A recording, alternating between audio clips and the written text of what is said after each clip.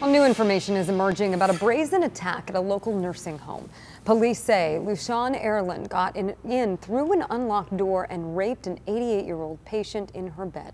10 News reporter Jennifer De La Cruz is joining us. And Jen, you found out that he has a long criminal history. That's right, Lindsay. Prosecutors say Arline was out on parole when he allegedly raped that 88-year-old woman the other night. They say he had only been out of prison for 3 days for committing another crime very similar to this one.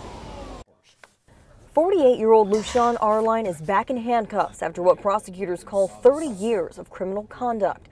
This time accused of raping an 88-year-old woman inside a nursing home. The victim has significant memory impairment, and she was a resident at that facility. The DA says he got in through an unlocked door at Balboa Nursing and Rehabilitation. The roommate actually woke up and saw the suspect lying on top of our 88-year-old victim. The suspect was completely naked, and the victim had been disrobed as well. Arline was able to get away but left evidence at the scene. Police were able to match his DNA, which led to an arrest. When the crime took place October 27th, Arline had only been out of prison for 3 days. The defendant is on parole for a 2017 residential burglary, which involved him exposing himself, exposing himself nude to other elder victims.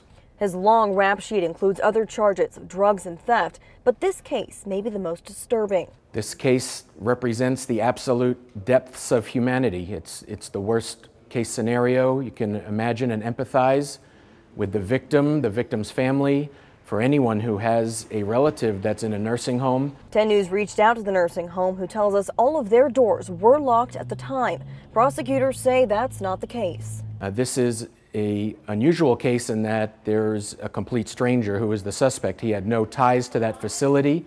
We believe at this time that he did gain access to that facility through an unlocked door. Now that victim was taken to the hospital and treated for a broken arm. Arline faces life behind bars if convicted. Reporting live downtown, Jennifer De La Cruz, 10 News.